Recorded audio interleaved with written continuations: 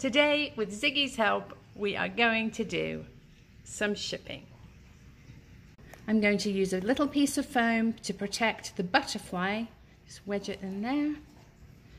And then I am going to use a piece of bubble wrap to reinforce his neck. The next step is to wrap the whole piece in tissue to make sure it doesn't get scratched.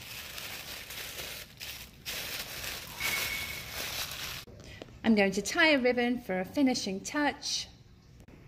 Wrap the whole thing in bubble wrap. I have a box that allows 2 inches of space all the way around the item. I have packing peanuts inside. We'll put it in. I add a thank you card. Fill the rest up with peanuts. Seal the box.